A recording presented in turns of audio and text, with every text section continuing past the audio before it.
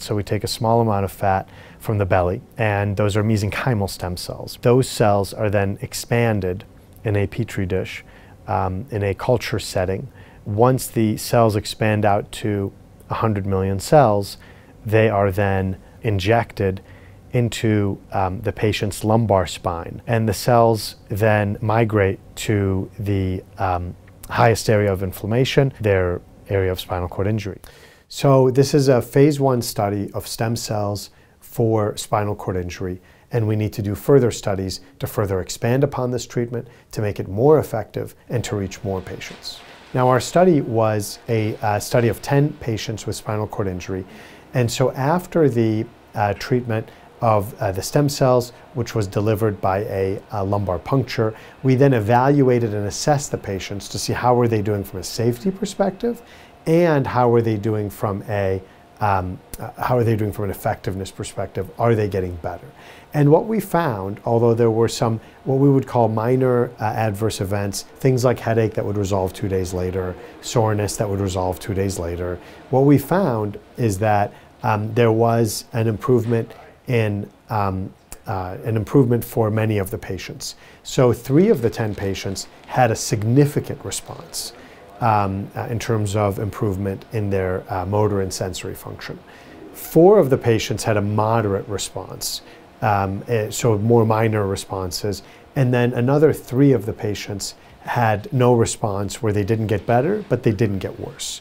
And so the question naturally arises, why did 3 patients have no benefit, while 4 had a modest benefit, while 3 had a significant benefit?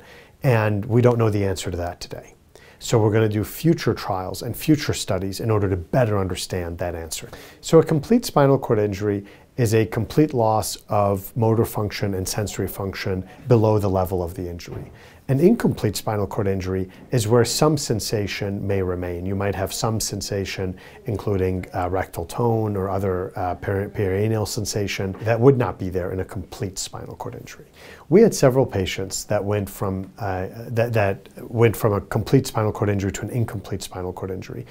I think that shows the promise of stem cells, of regenerative medicine, and we do know that these won't be necessarily the sole answer. But can they be part of a paradigm of treatment that might include stimulation, stem cells, other types of treatments that together, in conjunction together, can improve outcomes for patients with spinal cord injury? For many years, it's been believed that spinal cord injury is a disease that should not be treated. It's just supportive care. You do a stabilization surgery and physical therapy, and that's all. And that there wouldn't be any adjuncts to that. And that, in fact, there's even textbooks from not that long ago that say this is not a condition that you can really make better. I would like us to challenge that. And there's a number of researchers around the world that are challenging that. And we're a part of that worldwide matrix of research that's challenging that, and that's calling that into question. Are there other things that we can do, including stem cells, stimulation, other potential treatments? I do think stem cells in regenerative medicine will be a component of the treatment for spinal cord injury. And that's going to change things. You know, we're still in early phase studies, but it's going to make a change. It's going to make a difference over time. There's many people living with significant spinal cord injuries. Here at Mayo and in my research laboratory, we've been very focused on trying to gain improvements for those patients and trying to gain new treatment paradigms for those patients. My hope is that this publication, this study, this work of research can be another step forward in this pathway to gain better treatments for these patients.